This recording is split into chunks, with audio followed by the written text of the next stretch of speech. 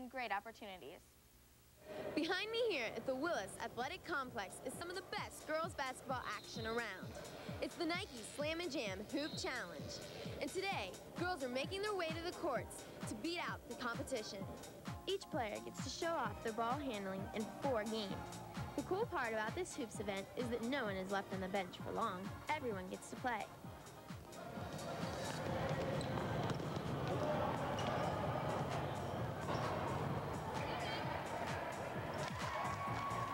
But the competition at this Slam and Jam Hoop Challenge is tough. What makes the competition here today so tough? Well, there's a lot of big girls down here. Where I play at, there's not a lot of big girls for a lot of competition, and there's big girls down on the low. It's real hard to compete, and when there's good guards to bring the ball up the floor, so it's a lot of competition.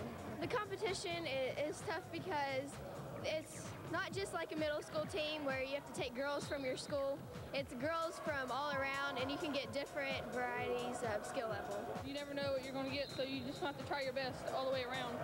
Every player is working hard to be at her best so she can catch the attention of the crowd.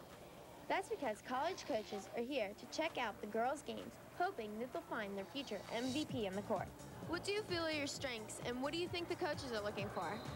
Well, right now there's a lot of big girls in college ball, and I'm glad I'm tall, and posting up and rebounding and blocking out is probably the biggest one. Most coaches say hard work is the way to make it to the top.